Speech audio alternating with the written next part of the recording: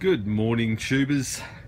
So I tried to do a good video yesterday and it was horrible.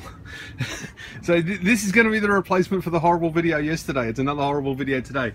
I tried actually doing the cells. I needed to remove these 3 cells here to flatten them out and then replace them with the bad cells, these ones, well, the lesser quality cells, only to run the old Jehu light, and the cells aren't flat yet, so and it made for a horrible video. So I'm just basically leaving that running until those batteries go flat. In the meantime, I actually got this all set up, which I'm absolutely stoked with. It's working really well. It's really simple. It just works.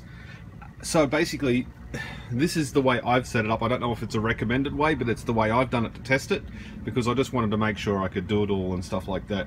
So we've got 12-volt power supply, we've got 12-volt rail coming out, feeding it. Now that will go from 12, this input will actually do 12, 24 or 48 volt. So if you've got a 12, 24 or 48 volt system, it's going to work across all of them, powering directly from the battery bank. So it's really efficient to actually run this device, which basically means I can get rid of 30 watts of electricity. AC? I don't know what that is, DC, but this is DC. Obviously all my stuff down there is AC. So what have I got? Okay, so I got a 12-volt laptop charger. It's something like 2 amps or something, 3.3 amps or something max. So that's actually charging it. So that's coming through this cable here into the buck boost converter, into the batteries, and I got the buck boost converter set to 12.6 volts. So it's still charging up, and as you can see there, it's fluttering away. So that's the cell 1, 2 and 3. So that's cell 1, 2 and 3 for the long ones, and you can just see the green indicator lights happening. So what I'm going to try now is I'm going to replace, say, cell 1 with a cell that I know is overcharged, and we'll have a look what the software does here. There you go. So I've got a couple of cells here that I think, well, a cell here that I think is overcharged. So I'm going to replace pack 3. There's not much to this. It's a bit of redneck, but it does work. Okay, so as soon as I break that circuit, the BMS stops, and of course these holders are notoriously horrible to get in and out. Okay, so I'm going to put this battery in. So it works perfectly. Put this battery back in again.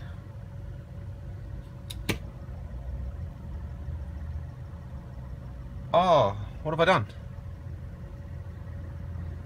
It's not working. What have I done? Oh, no. Okay, so I've got a red light. I've got a red light on that cell. Ah, no. Oh no, I blew it up. I've blown the whole lot up.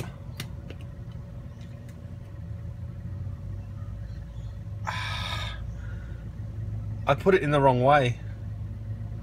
I put the cell in the wrong way.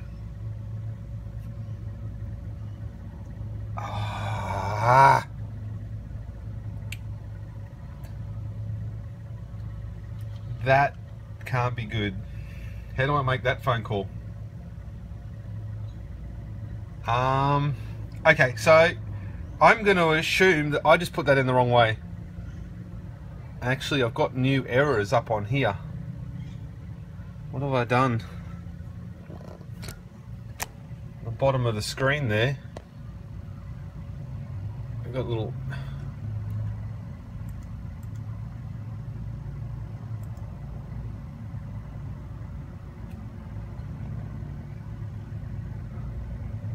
I just don't know how to read all that. Something there must tell me what I've done wrong.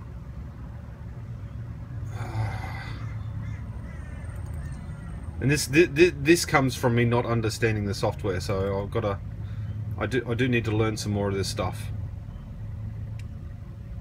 Okay, Now I've got a heartbeat down the bottom, which means this is still wirelessly connected to the BMS. So what have I done? I'm a little bit embarrassed right now. Okay, so what do you do? Okay, I'm just going to try this again. I guess it's already, if I've done something bad, it's already, the damage is already done.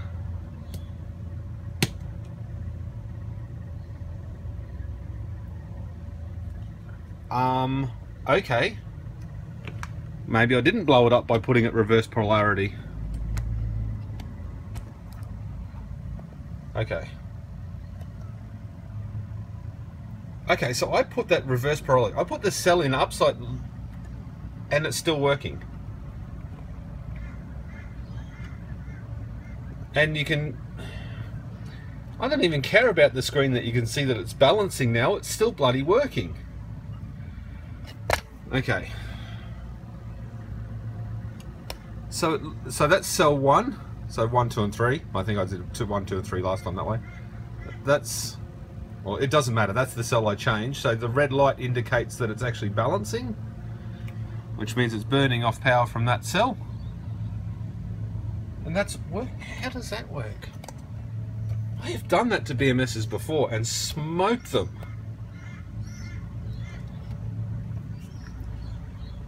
Okay, it's time. I'm going to upload this video. I'm going to actually upload this video regardless of that result.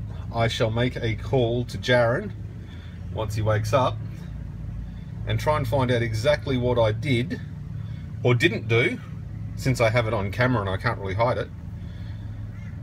And because that was reverse, it come up. I